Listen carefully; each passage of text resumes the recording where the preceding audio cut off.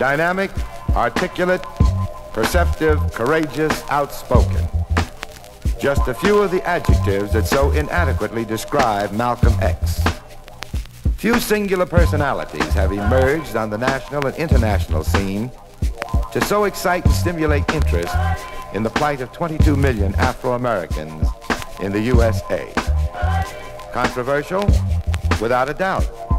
Not only speaking out the agonies of 22 million members of the black masses, but effectively voicing the guarded views and opinions of many of his detractors in the Negro elite. Indeed, Malcolm X Speaks Again is particularly timely as the spirit and status of this great human, even after physical death, continues to live and grow.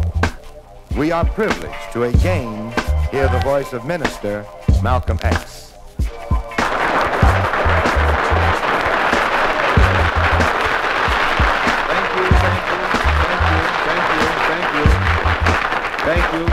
Thank you, ladies and gentlemen. I welcome the opportunity to come into your home. I would like to know what your position is on nonviolence. Well, nonviolence is one of the things that has disarmed the so-called Negro here in America. And any Negro leader who teaches our people to be nonviolent in the face of the violence that we've been experiencing for the past 400 years is actually doing our people a disservice.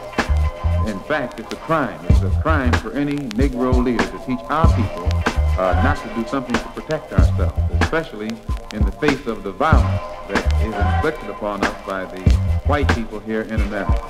And whenever you teach a man to turn the other cheek or to be nonviolent, what you're actually doing is disarming the victim of white brutality.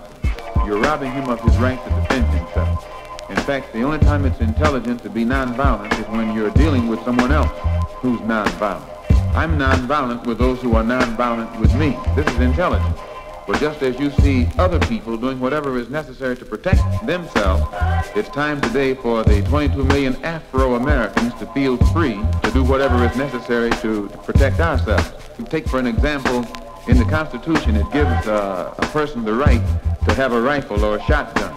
And in areas in this country where the government has proven itself either unwilling or unable to defend the black people, it is time for the black man to stand up and start defending himself.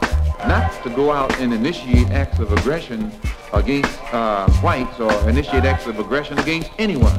But in areas where we see that the government will not protect us or defend us or find those who have brutalized us and made us the victims for the past 400 years, then it is time for us to do whatever is necessary to defend ourselves. And it should be emphasized that by this I don't mean that we should go out and look for trouble or start trouble or initiate acts of aggression.